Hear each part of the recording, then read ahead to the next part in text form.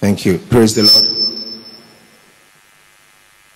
I will also proceed from the protocol's clearance that has been given, and wish to make this short statement on behalf of the Progressive People's Party and on behalf of our candidate, the compassionate Bridget Joponuku.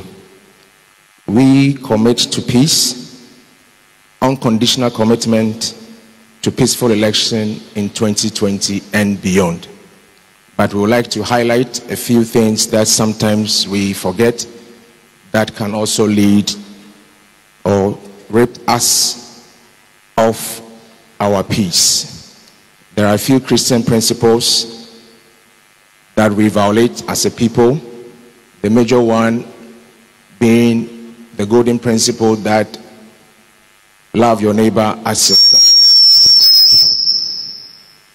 This has led us to sometimes seek ill for our political opponent, and in some instances leading to deliberate collapse of businesses and so on and so forth.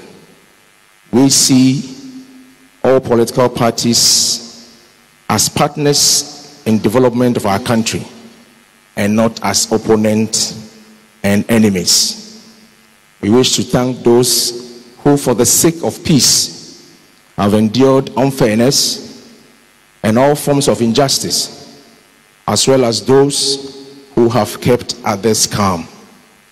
We thank the Christian Council and all peace-loving Ghanaians for the opportunity for us to make this commitment to a peaceful election. May God bless our homeland Ghana and make our nation great and strong. Amen.